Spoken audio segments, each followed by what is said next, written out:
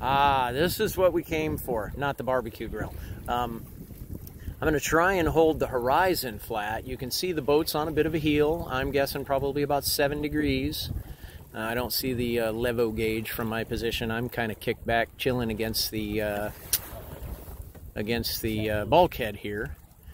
And my brother is on the tiller. We were just about to crack 4 knots, really, for the first time this week on a decent point of sail. We've had some pretty consistent wind for about the last, well, we've been under sail for maybe, what, 15 minutes? Yeah.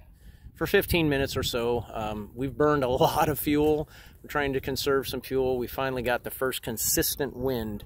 And as you can see, there's almost no land visible anywhere out here. We're several miles from any shore. Canada, well, that's an island that we're kind of headed to right now. That is Sister Island. Here, I'll raise that up. Sister Island, that's a national wildlife refuge. Canada would be off in that direction if you could see it from here, but you cannot. Michigan would be back in this direction. You might see the stacks of a power plant there, but you cannot see the land. You can only see the power plant extending above the land. And then Ohio, you can see some of the land of Ohio in that direction, but it's very, very far off, probably about 12 or 14 miles away. So we're way out in the 30-foot-ish deep waters of Lake Erie on a day with about 6-mile-an-hour wind at this moment.